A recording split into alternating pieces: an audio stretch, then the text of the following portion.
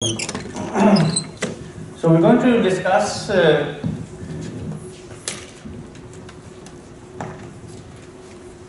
period or order finding, and the related problem of prime factorization. So one of the hallmarks of quantum algorithms is this particular algorithm, which helps us find the prime factors of a composite number. Proposed first in 1994 by Peter Shor, and as I mentioned several times earlier, this was the algorithm that really sparked interest in quantum computing and quantum information processing. So what I would like to do is just a bad job or what I would like to do, I would like to go bang into the algorithm. There's a lot of number theory associated with this. I do not want to delve into the details of the number theory, but I will provide hints to the underlying required theory when and where required. Otherwise, we'll never be able to finish this topic. So you're welcome to look at supplementary material that discusses the number theoretic backgrounds of prime factorization. Suppose we have a natural number n, of course, which is greater than 2, and this is an odd number, and it's a composite number, which means it's not a prime itself. So we want to find out the prime factors of this number. And if this is a small number like 15, whose prime factors are 5 and 3, or 21, whose prime factors are 7 and 3, or 39, whose prime factors are 13 and 3. And so this is something you can do at the top of your head. But if you have a large 100-digit composite odd number, and you're beset with the task of finding its prime factors, this is a really hard problem to solve with the classical computer. And this hardness, or NP completeness as it is called in complexity language, forms the basis of secure cryptographic schemes that are used in the e-commerce and military industries these days. The most famous algorithm is the RSA algorithm, which relies on the hardness of this problem, and it sends out to the public a big, large integer, a composite number n, and the key for cracking this code are the prime factors of this number, right? However, Peter Shor showed that with the help of quantum mechanics and quantum interference and with a quantum algorithm, it is possible to find the prime factors of this large number, not with exponential but with polynomial resources. So I would like to go straight into the algorithm. And this algorithm is really a combination of a classical part and a quantum part. So there are some classical subroutines which can already be efficiently done on classical computers. And of course there's a quantum routine which surpasses its classical counterpart. So it's a combination of classical algorithms and quantum algorithms. So the classical algorithm, first of all, is you're given a number n, and then you do a primality test. You test whether it's a prime number or not. So this is a classical algorithm to do that. So first of all, you want to check whether this number is odd or even. And you do this classically, you don't need a quantum computer for that. If it's even, then it's really a foolish problem to solve in the first place. But it's odd, then you would like to proceed with it. Then you do a primality test. If the number n is a prime number to start off with, then you don't, it doesn't have any factors besides 1 in itself. So it has to be a composite number. So suppose that number is n. Suppose this is greater than 2 if you want to do something useful. So what I would like to do is, first of all, I would like to put this number n, and I want to give it a place in the quantum space, which means I need quantum channels to encode this number n. The quantum channel comprises of qubits. Suppose I would like to do n qubits to hold this number n. How large should this small n be? So if I have a number, say 15, how many qubits are required to encode the number 15? So 15 is a decimal number. How many qubits do I need? 4 qubits. With 4 qubits I can go up to 16. Right? From 0 to 15 in fact. So the number of qubits n that are required are given by the log to the base 2 of n. And I find the natural number that is immediately after this. Okay, so this symbol stands for ceiling. Ceiling means the integer just after log of n, because log of n can be a decimal number, but small n has to be an integer. So because we're talking about a number of qubits. So just look at the number of the integer that immediately follows this decimal number log n. Alright, so with n, for example, with n is equal to 15, I would use 4 qubits. So I'm going to draw the circuit now. So I have n qubits, small n, okay? And for this algorithm to work, I also need to have another set of qubits. Because if you recall in the Deutsch algorithm and other algorithms, you do a controlled unitary operation. So I'm going to use the same kind of concept here. So I need to have another set of qubits. Now, the number of qubits that I would like to use, say, is n, small n. And I keep this equal to 2 times n. So if there are 4 qubits here, I put 8 qubits here. Okay, so these are n qubits. So this is 2, n is log of n, right? This is of this kind. So this is really log of n squared. So small n is log of capital N squared. Okay, so this is, I can call this to be equal to log of q, where q is n squared, and it's the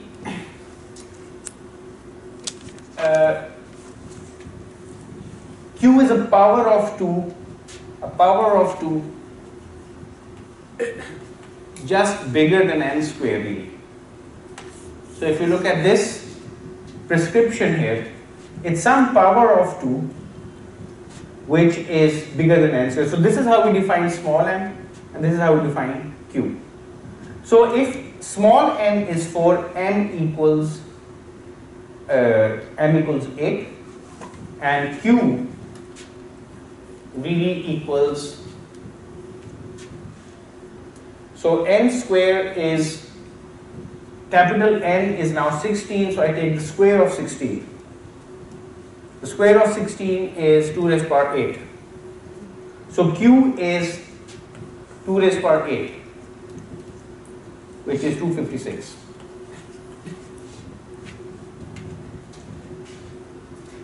So with m qubits, I can go from 0 to q minus 1. The integers that I can encode in this register range from 0 to 255. Let me recap. Small n qubits,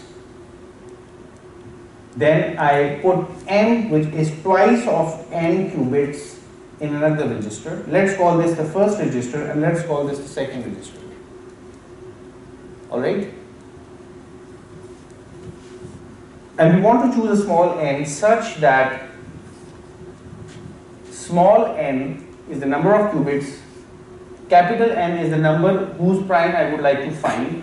So I take the log of this number, but the log of this number can really be an integer plus a decimal part. So I take the integer that is next to this log n, the next higher integer, that's represented by this ceiling. This n equals 2 times this, but n equals this. So I use the formula for the log. This becomes log of n squared. Let's call this m as log of q, which really means that 2 raised to power m equals q, doesn't it? So now I would like to find out q. If my m is 8, this becomes 2 raised to power 8, which is 256. So with 8 qubits, I can encode decimal numbers or integers from 0 to 255. So this is the initial hardware side of this. How many channels do I need? Yes. Which n? Small or capital N is the number I would like to factorize. That's the number of qubits that are required to hold that capital N. Suppose my n is 21. This is the number I would like to factorize. So 2 raised to power 0 is 1, 2 raised to power 1 is 2, 2 raised to power 2 is 4, 2 raised to power 3 is 8, 2 raised to power 4 is 16, 2 raised to power 5 is 32. So I would need at least 5 qubits that can hold this number 21. So I put 5 qubits here. Then I would put 10 qubits here. So because 32 is the integer, it's a power of 2 that is bigger than the number whose prime factors I wish to find. 21 is smaller than 16, so 4 qubits are not enough. So I need 5 qubits. Yes, please. Why do we need m and why it is twice? So we'll figure that out later. Okay? Now so this is our starting state. By the way, this n is, ये notation समझ आ गई? Alright. Now what I would really like to do is, I start off my algorithm in the state. Am I writing big enough today? I'm writing bigger today, is that okay? So I start off my algorithm in the state psi naught. Now how many qubits do I have in total? M plus n. So suppose my first m qubits start off in the state 0, each one of them, and I put this m times, and my second register also starts off in this state, and I put this n times, small n times. This is my starting quantum state. Now in the first state, what I would like to do, what's the general form that you would like to do in most quantum algorithms? You put a Hadamard gate here on all of these qubits, right?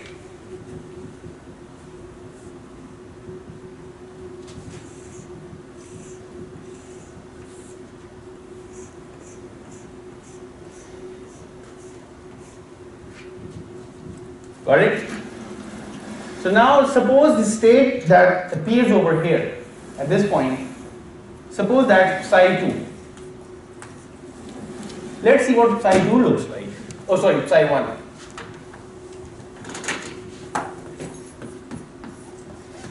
Hadamard gate on the first register. So this creates all the states, an equal superposition of all states whose integer labels go from 0 to not n, 2 raised to power m minus 1. From 0 to q minus 1. All the way from 0 to 255. If you're talking about 8 qubits. So in integer form, this produces all the ket L's, where L is now an integer, and this L goes from 0 to q minus 1. 0, 1, 2, 3, 4, 5, 6, all the way up to 255. I'm creating an equal superposition through the Hadamard gate. And now I need to normalize this. What should be the normalization factor here?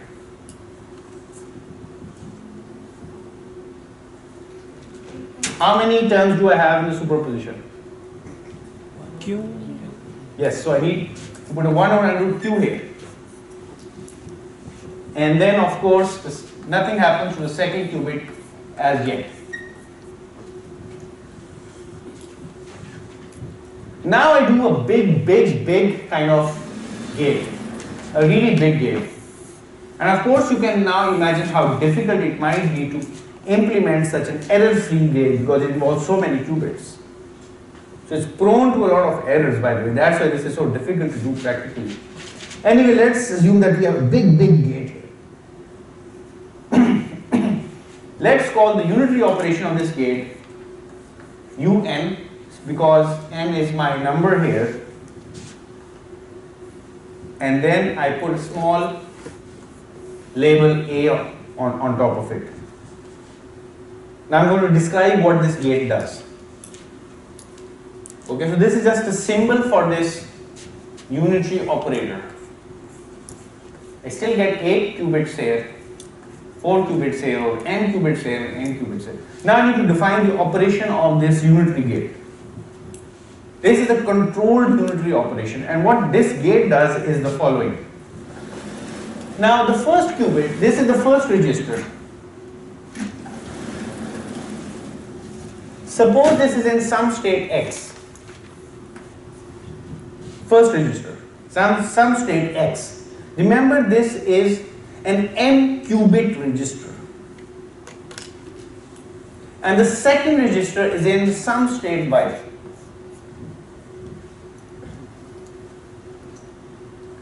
And what this gate does, now I'm defining the action of this gate. This number a, this is a natural number, a is a natural number. Sorry, don't want to use the symbol again. A is a natural number, 1, 2, 3. A is less than n. A is greater than 1.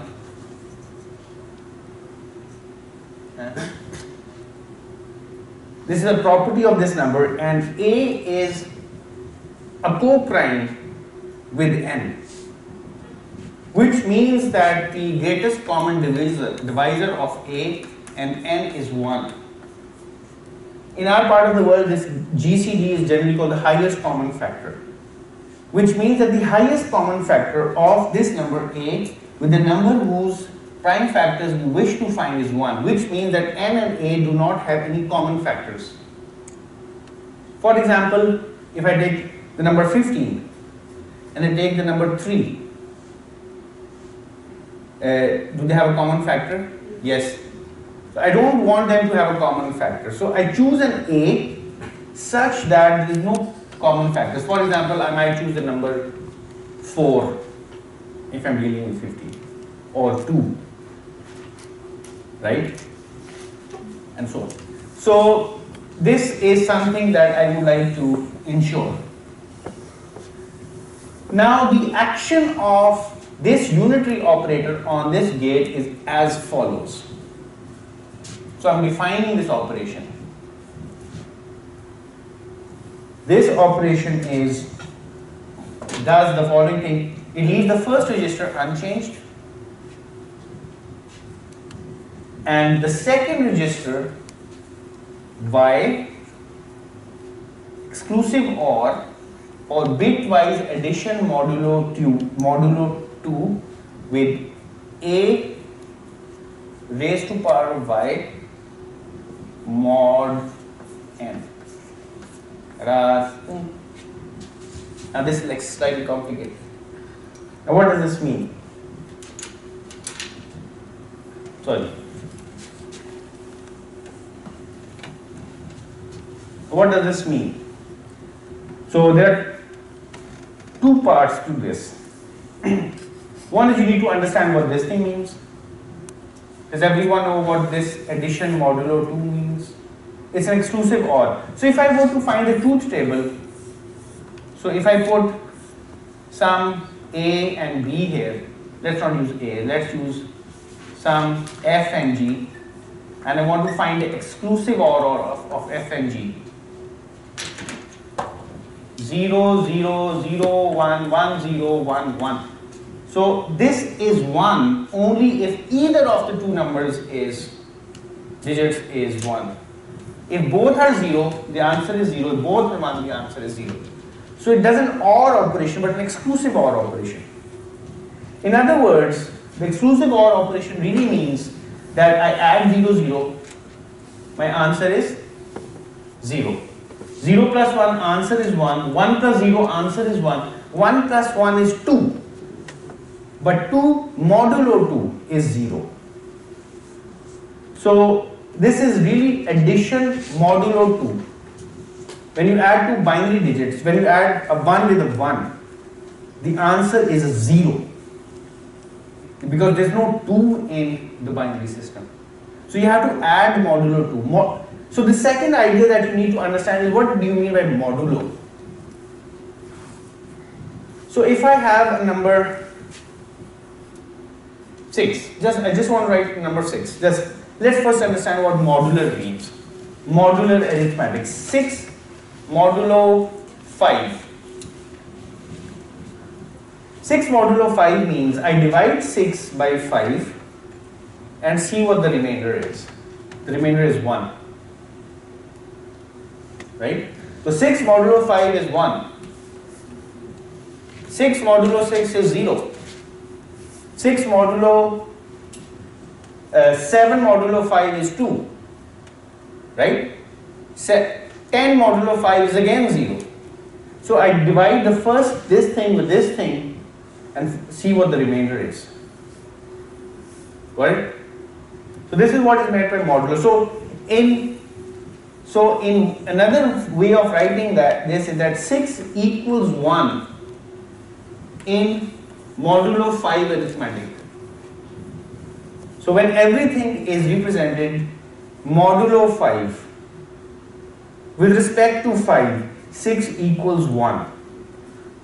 Alright, so this is modular arithmetic. So what I'm doing here, I'm taking this. Now this is an integer. X is an integer.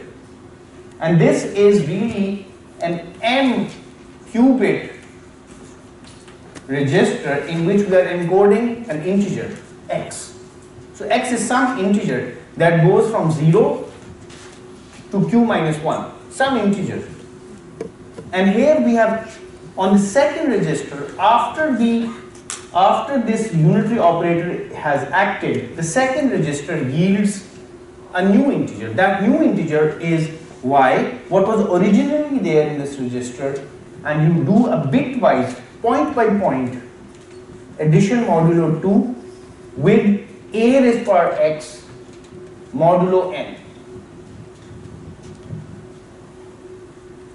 Okay, so this is the action. So now this just has to sink in. So let me tell you something more about this operation here. Suppose I have n equals 21. Example.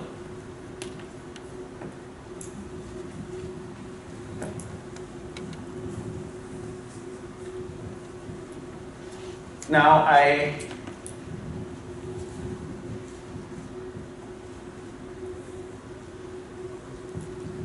choose a equals 2. So this number a equals 2. Of course this is bigger than 1, smaller than n. I choose a equals 2. So now let's do the following. A raised power 0 equals 1 modulo 21, modulo 21 or modulo n. So a raised power 0 is 1. So I am looking at modular 21 arithmetic, modular n arithmetic, and I am finding out the powers of a.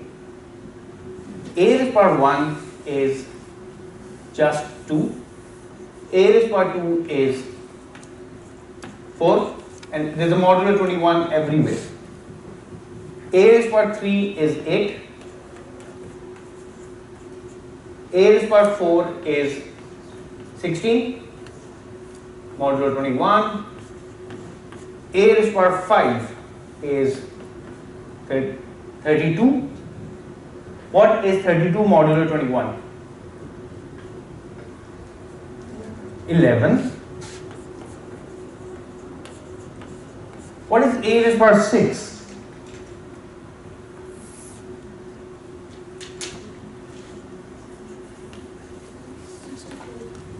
What is that in modulo 21 arithmetic? 43. 43. 1.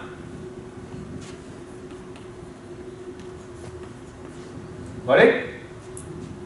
And this repeats. A7 is again 2, A8 is again 4, A9 is again 8, A10 is again 16, and A11 is again 11. Of course, this carries over, this goes without saying, and then A12 is again 1. And the process repeats itself. So if I have a function AX mod of n, if I have this kind of function, then it's possible that this function repeats itself for some a and some value of x. Right here, for a equals 2, this function, which is the modular exponentiation of a, is repeating itself. So the function is periodic. So now we have a periodic function here. And the smallest r, which is a natural number, the smallest r for which r bigger than 0, for which a raised to power r mod n equals 1 is called the period or order of this function. Here the order is 6. Right? So if I can plot this in a cyclic diagram as well. So I take a raised to power 0, which is 1. I take a1, a2, a3, a4, a5, and the process repeats itself. Just goes on. So I'm exponentiating with one higher and higher number. So I'm multiplying this with a, multiplying this with a, multiplying this with a, and at a raised to power 6 I get to a off. Right? So if I start off here, after 6 steps, 1, 2, 3, 4, 5, 6, I get back to where I started. So ax is a periodic function, and the period of this function is r. Let's call this r. R is the smallest integer, of course bigger than 1, for which this is satisfied, for which AR, I can write this in another fashion, AR equals 1 mod of n. Right? Or I can also write this in the following form. AR minus 1 equals 0 mod of n. Okay? And I can also write this in the following form. A r over 2 minus 1 multiplied by a r over 2 plus 1 equals 0. Right? So this means if I can somehow find r, the period of a function, and this is a modular exponent function, and I can then construct these numbers, some number here and some number here, then the multiple of these numbers is some multiple of n. Because this equals 0 means, this really means that the product of these numbers is some multiple of n. It could be n, it could be 2n, it could be 3n, it could be 4n, 5n, and so on. That's what this really means in modular arithmetic. So I need to find somehow this r. If I'm able to find this r, I might have a chance of finding the prime factors of n. This is the idea, the overall idea. So the question of finding the prime factors is mapped to the question of finding the order of a modular exponent function. Right? So that's what this circuit aims to do somehow through this kind of operation. So let's see let's now implement this on our circuit here. Any questions up to this point?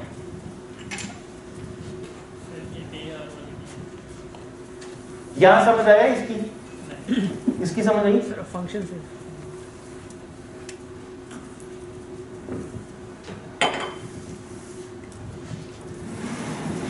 So what are we doing here?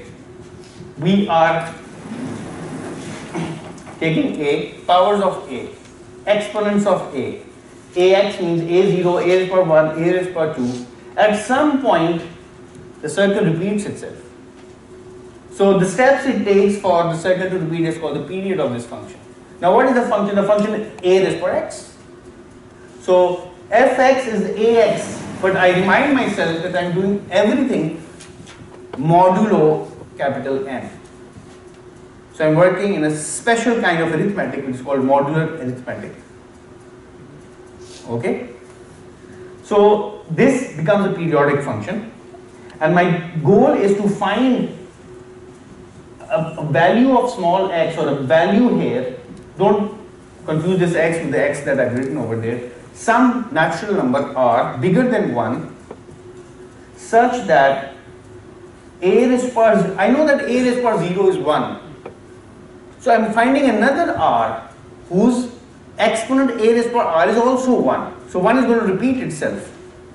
How many steps do I take in order to get to that r? That is the period of the function. Right? So I want to find out this r somehow. If I find this r, then I have a chance somehow, if I manipulate this, if r is even, if r turns out to be even, then it's easier to find r over 2 is another integer. Otherwise this is no longer an integer. So I want to find out an r, and I hope that by luck or by chance or by probability this r is an even number, and then I construct this expression and find it and expect that this is a prime factor of n after some classical manipulation. Right? So I'm going to come to this, but just want to motivate that we want to find the period of a function. Yes, please.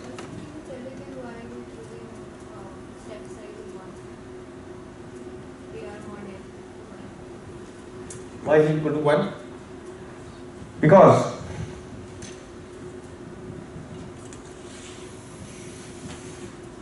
so a raised power 0 is 1.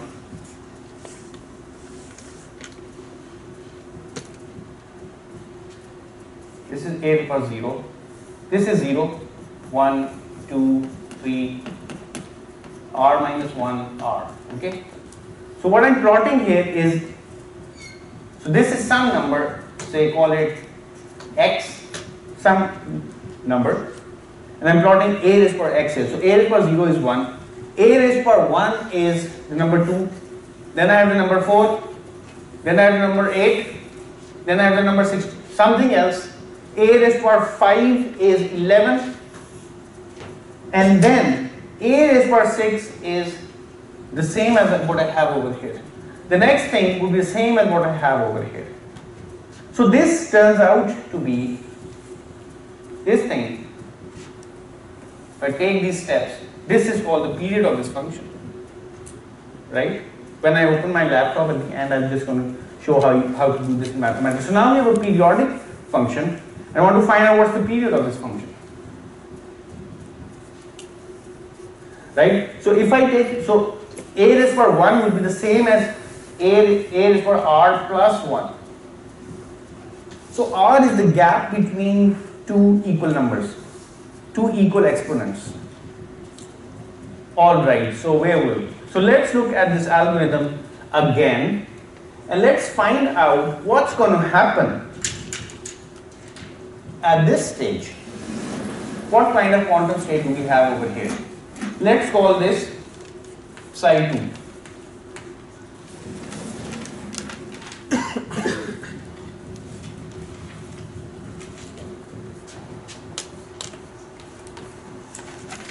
Now psi 2 is, I need to apply un some a onto my initial state, which is ket L, which is psi 1, which is ket L. L goes from 0 to q minus 1, 1 over n root q, and I have a 0 here, don't I? So this is n qubits here. Now what does this operator do to the first register?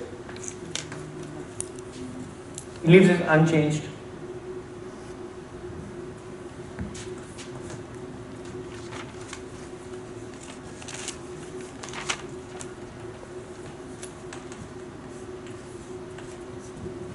What does it do to the second register? I need to find the exclusive OR of 0. Now 0 is a string, right, of qubits. How many qubits does the second register have? N, small n, right? So what I need to do, I need to find A, which is this thing here, which is some choice of A, some random choice of A. I choose an A and exponentiate it through L. I get another integer. But that's a long number, right? Because L is an n qubit register, isn't it? So A raised power L is m qubits long. Could be even bigger, because the exponent could be even a bigger number that doesn't fit into the m qubits. So I take the modulo n of that number A raised power L and then find its exclusive OR with this thing. So what I'm left with, the exclusive OR of 0 with anything else is the other number. So I'm left with AL mod of n here. Got it? Yes, please. Can you repeat this? If I have 0 and I have some bit sequence here. Now what is this bit sequence? This bit sequence is A raised to power L. Now this is a large number, could be even bigger than what can fit into the small n qubits, because L spans from 0 to q minus 1. So it takes the whole space of m qubits, which is a larger subspace than the second register. The first register is bigger, so it can hold bigger numbers. But then when you take it to modulo n, you are reducing the number, you're making the number smaller, aren't you? And when you're reducing it modulo n, you still guarantee that you will fit into the small n qubits, into the second register. Because the second register is bigger than capital N, then what? It can hold capital N and can go beyond, because it's the power of 2 that is bigger than log of n. So it can fit into the second register. This thing can fit into the n qubits of the second register, can't it? Because this is modulo n. You can never get a number. So if you do modular n arithmetic, you can never get a number bigger than capital N, can't you? You cannot, because that's the biggest number you can get is capital N. But capital N, does it fit into the second register? Capital N, does it fit into the second register? Yes, it does, because you have chosen the number of qubits in a manner that it does fit capital N, right? So when you take A raised power L modulo n, this will always fit into the second register. And when you take the exclusive OR with something that is already 0, the second register initialized as 0, the exclusive OR, so the zeros don't really matter. Exclusive OR of 0 with anything else, with 1 is the other number. Look here. If this qubit is 0, then the output will be the second qubit. This is 0, the output will be the second qubit. So the exclusive OR with 0 is the second qubit, always. Now this is my psi 2. Now where do I go from here?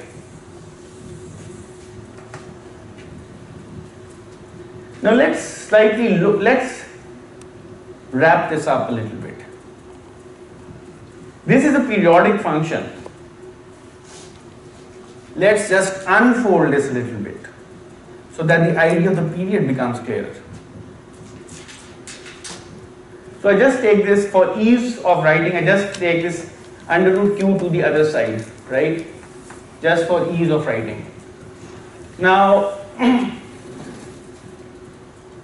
L goes from 0 to q minus 1. So it will have how many entries in all of this? Q entries.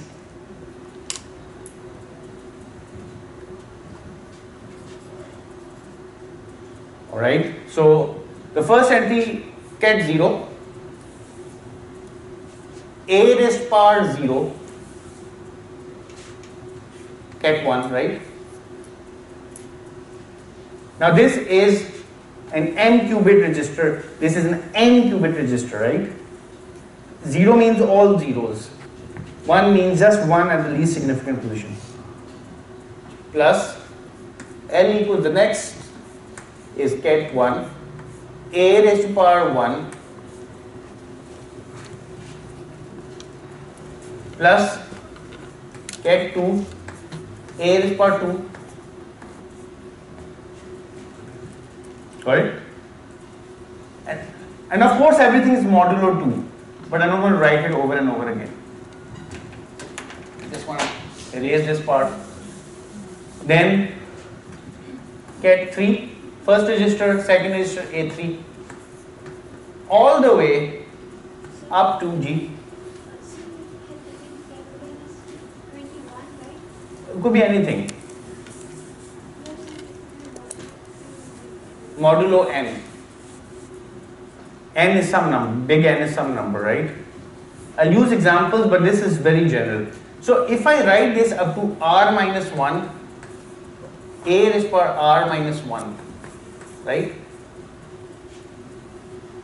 Then, now this sum is just continue, but for convenience I move to the other row, just to make things clearer. Then I have ket r, because r is expected to be smaller than q. The period is expected to be smaller than q. I have q terms in all of this, so these are just the first r terms. Now the next term will have ket r here, and this will have a raised to power r. What is a raised to power r? It's 1. And this process repeats itself. R plus 1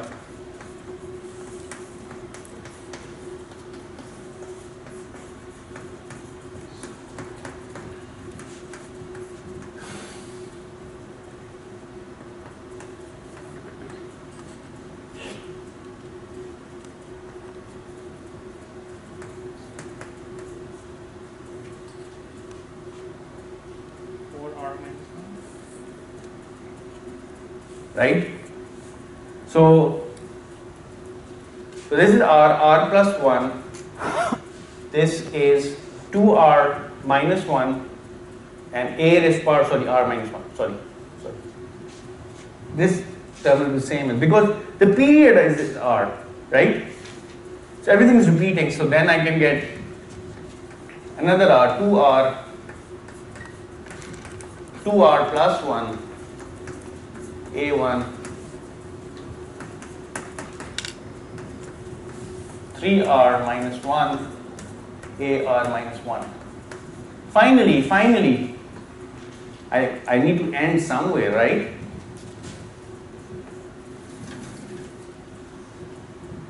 Suppose I end c minus 1r, get 1. Some c, some number, right?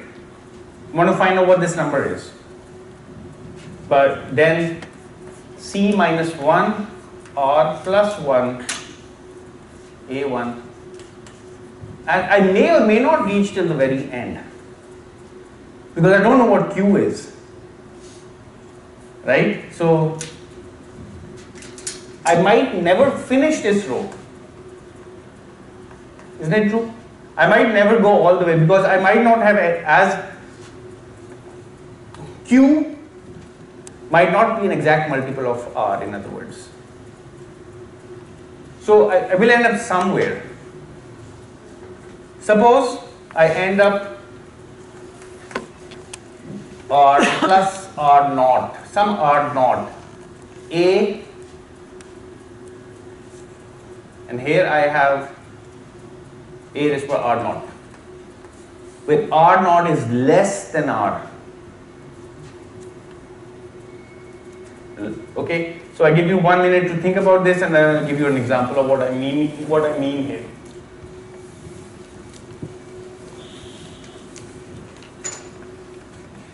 C की lower bound क्या है? सी देखते हैं क्या है.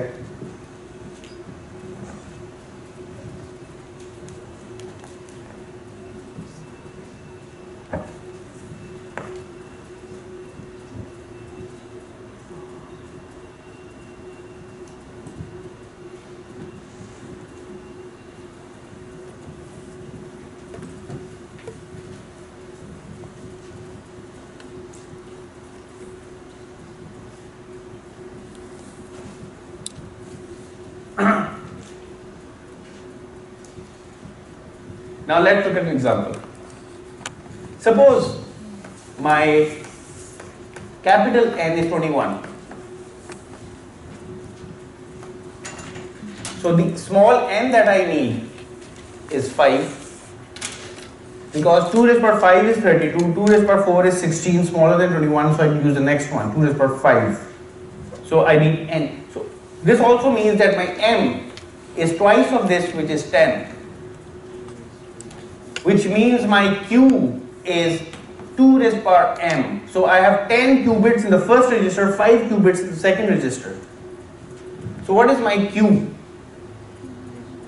2 to the power 10. 1024, 1 kilo, 1 kilo. Computer scientists would know the 1k, 1024. So now I have q terms in this sum, in this superposition. Looks like an entangled state. I have q terms, 1024 terms, and if my r that I chose, if my a were 2, then my r is 6. Remember that I don't know r as yet, right? But just imagine that I knew r, because my task is to find out r, and this is not an oracle. So my r is 6. So now each of these rows will have 6 entries, right? The first row will have 6 entries from 0, cat 0 to cat 5. The 6th entry will go here. So now I have 1024 elements, and each row, and I just juxtapose them in rows for my convenience. Each row will have 6 entries. So how many rows will I have?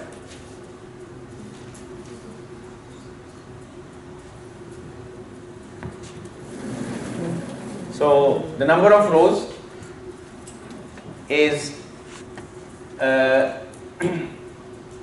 C, right? In my notation here, the number of rows is C, isn't it?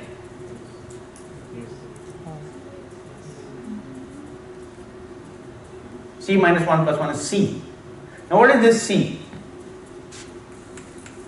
I can find C by dividing Q by R and finding the integer next to it. 171. So divide करें 1024 divided by 6.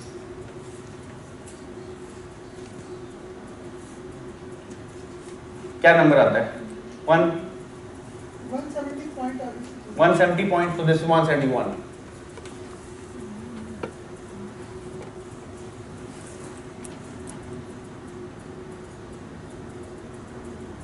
One, 6, 170 आता है भाई. अच्छा 170 point something. Okay. So I have this many rows. All right. Now what will be the last cat here? What will be this R naught? Will I have 6 entries in the last row as well? No, I wouldn't. So what I need to find is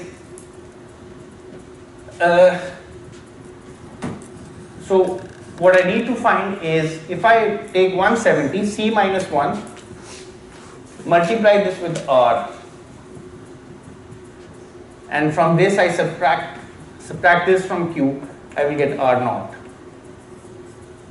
In other words, if I took 170 and multiply this with 6, what do I get?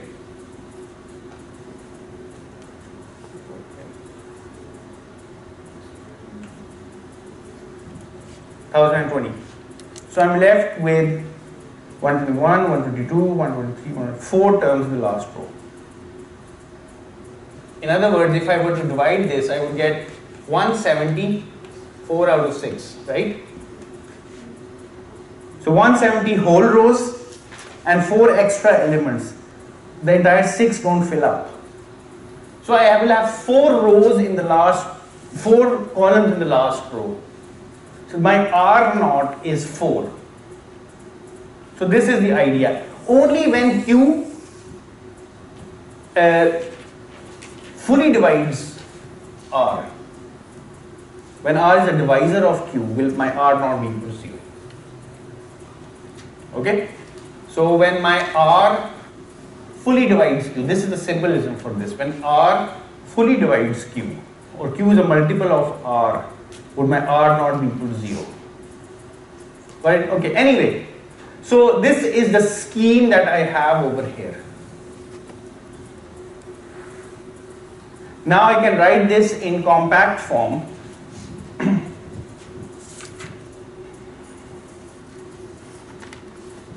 What I next do in my algorithm is the following. So let me redraw the circuit. In fact, I already have it here. So let me erase this part a little bit.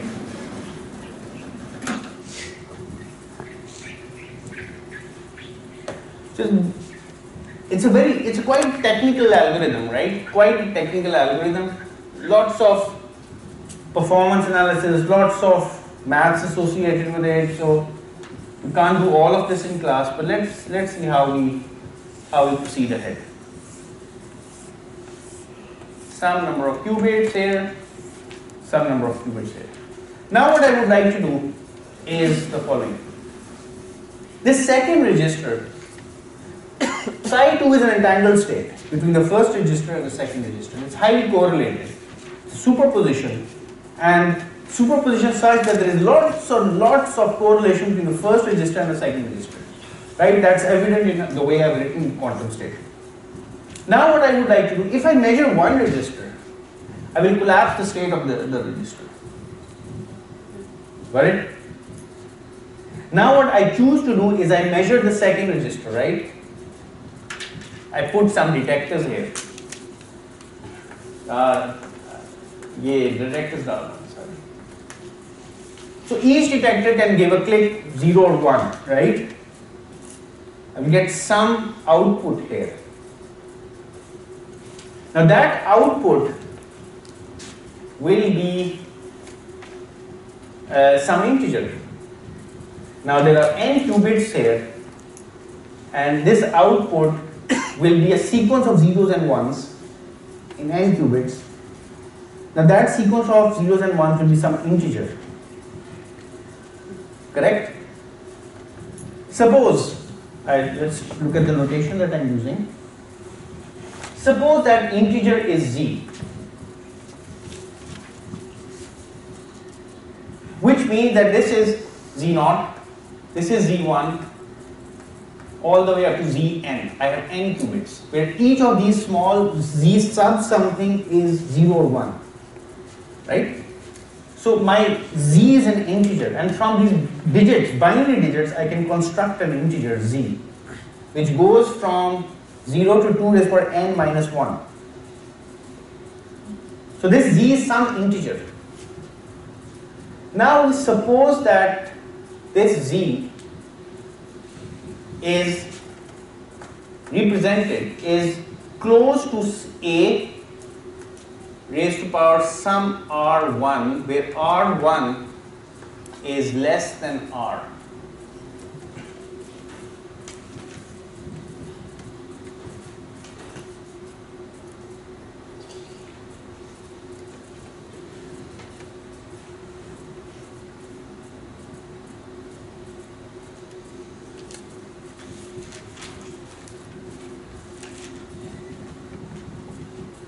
Yes, please. ये Z तक समझ आ गया? नहीं?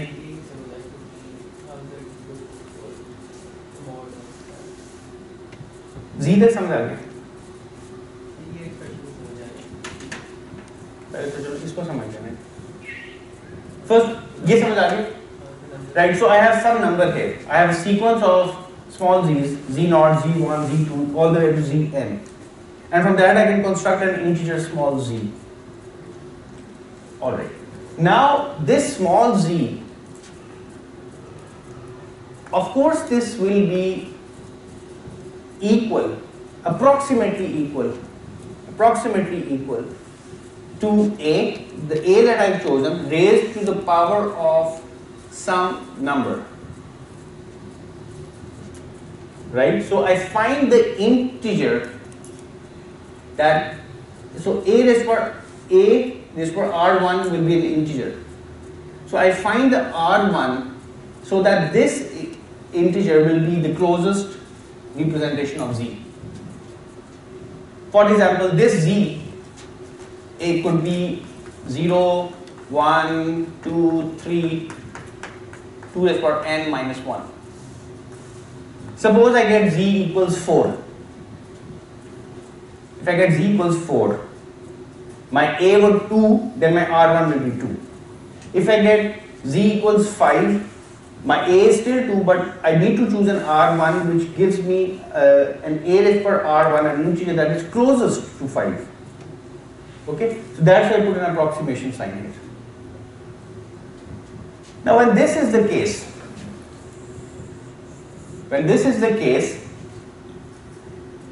if I look at the expression over here,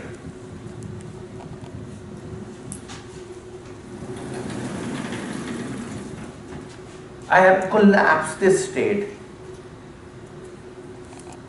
to a form. Now remember, if you look at the second qubit here, it's a raised power something always, isn't it? Isn't it? Now when I do a collapse on the second register, I will always get a raised power something. So I can either collapse, the first qubit could be ket 1, the second qubit, or the second register after measurement could be ket 1. The second qubit, the second register could be ket a raised power 1. It could be a raised power 2. So it's some a raised power r1, isn't it? Where r1 is less than r. That's always going to be the case. So it's not actually an approximation. It's exactitude over here. The second register, if I were to measure the state, so this is the state psi 2. If I measure the second register, what's my output? Free output. What's my output? This is my state. I measure the second register. What's my output? In general, I collapse the second register. Right. So what can I collapse into?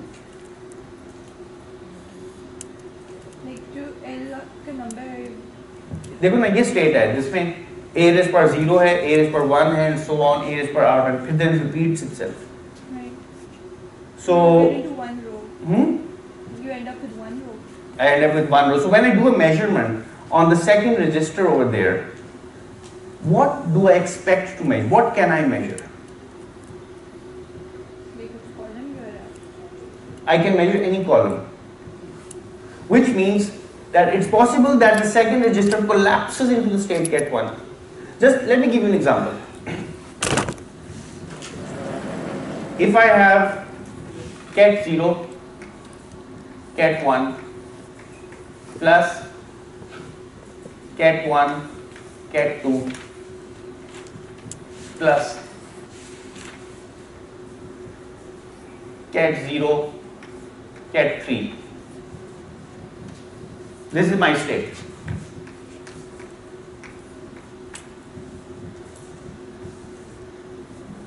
So this, I put this state as 2 qubits, right?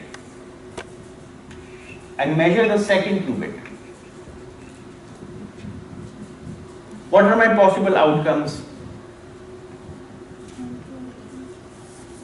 I can get cat 1, or I can get cat 2, or I can get cat 3. Right? So there is some probability, amplitude associated with this, right?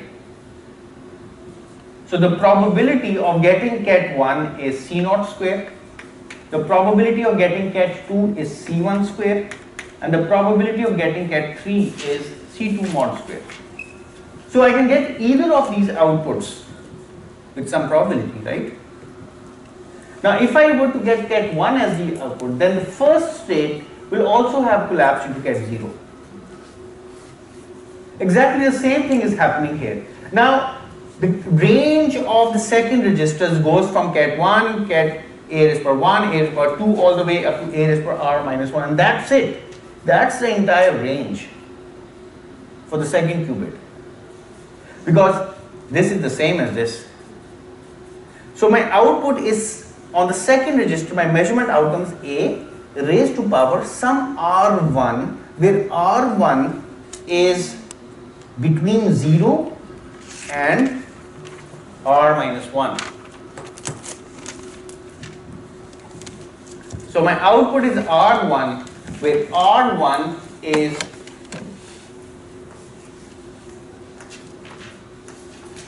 or less than r, right? So I can write this as less than r as well. This is my second result. This is a measurement outcome. Now when this is the measurement outcome, what does my first qubit collapse into? Just look at the state over there at the blackboard to the right. I would like to find out what should my first qubit look like.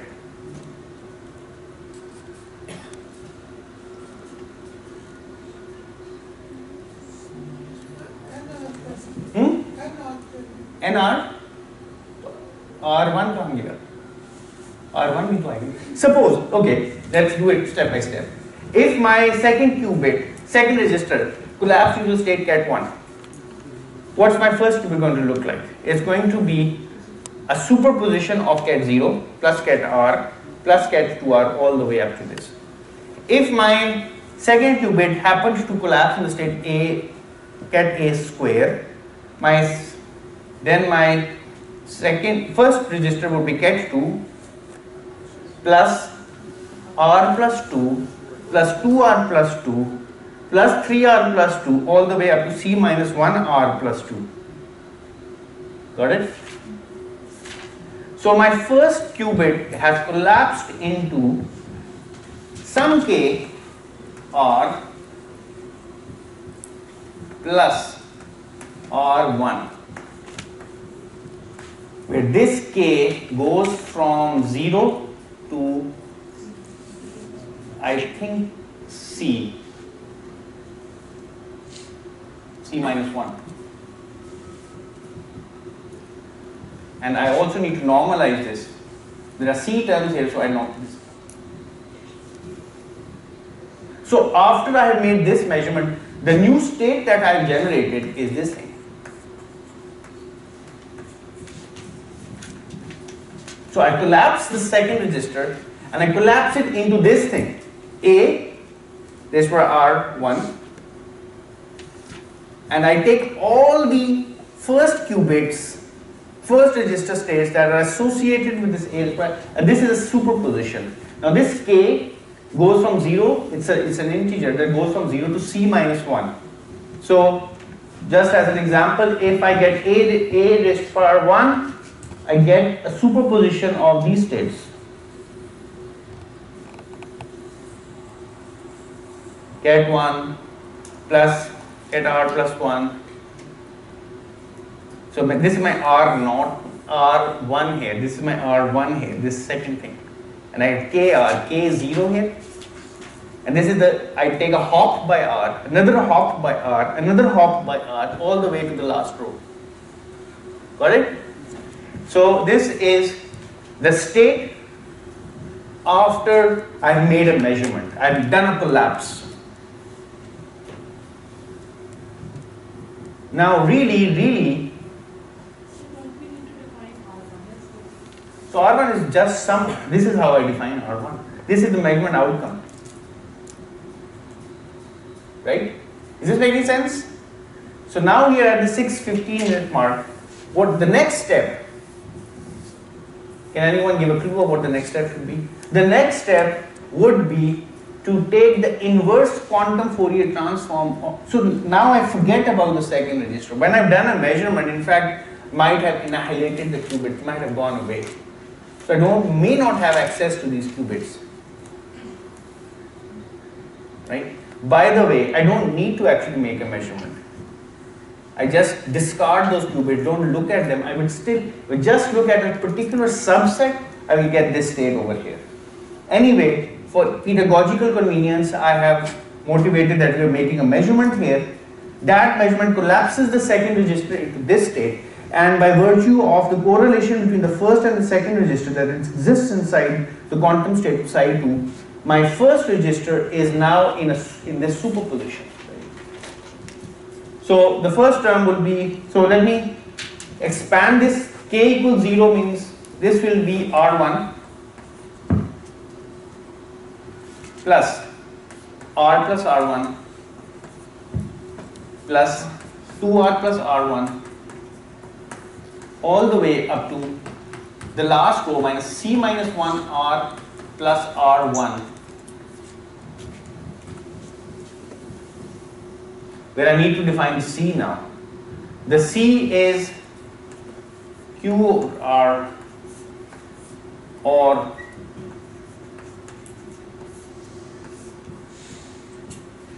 I'll explain this later. So if R fully divides Q, this is what I get, and if R doesn't fully divide Q, this is what I get. This I get the next higher integer, and in this case I just get Q over R. Actually this is not needed because it's an exact integer over here. So this is my first register over here. In the next lecture, I'm going to take this a step forward and I'm going to do the inverse quantum Fourier transform of this register